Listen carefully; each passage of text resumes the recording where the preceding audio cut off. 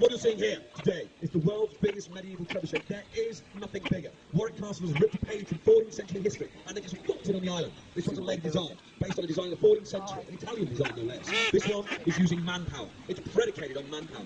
You see the wheels here? There's a wheel opposite as well. Two people in either wheel. They're walking, facing this way, and as they walk, the axle between the wheels rotates. Attached to the axle is a rope, and that rope goes out the back of the machine and connects to the throwing arm. As that axle rotates, the rope spools, and as that rope spools, it gets shorter and shorter. That's 7.5 tons. 4 people are raising in a matter of moments, and they're there. The arm's locked down by means of the trigger. Now you'd reckon that all we've got to do is take off the chain, pull out the pin, and pull the trigger, and the machine should work. The boulder should be thrown this way here, but not so. If you were to pull the trigger now, to take off the safety, all you would see is this machine would destroy itself. The arm would break, the box, counterweight would fall, the wheels would judder and break out the frame. The reason being is the rope that's proved so beneficial. Pulling that throwing arm down is now a hindrance. It's in the way. It's holding the machine in stasis. So what the Trebuchet master does is he orders the men back into the wheels. Only this time they're facing this way, so we can unwind the rope. This is the most dangerous part of the operation. It's the reason there's no democracy over here. He's the man who's in charge, and he will tell everybody exactly what they will do. The reason why it's so dangerous for the winders at this point is, of course, every rotation of the wheel, done now, is done with no resistance. When you're walking this way, pulling down this throwing arm, every rotation of the wheel is done with 7.5 tons, slowing the wheel down, holding the wheel in check. But when you walk this way here, when you're unwinding the rope, that weight's locked off. There's nothing to stop those wheels going faster and faster and faster. They are heavily greased, and each wheel is a ton in weight. When you get that weight going, it will just get out of control if you're not careful. So we've got men on the back, they're controlling the brakes. We want nobody falling in the wheel, smashing their face on the slats, going around the wheel and breaking their spines on the axle.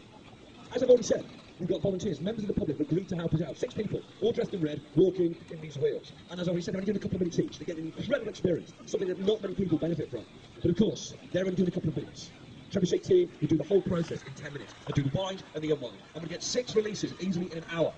There's many more if you possibly could, but 6 releases. And you never get a machine on its own like this. You get 10 or 20, maybe which is 50. In the Crusades and Acre, we used over 120 of these machines.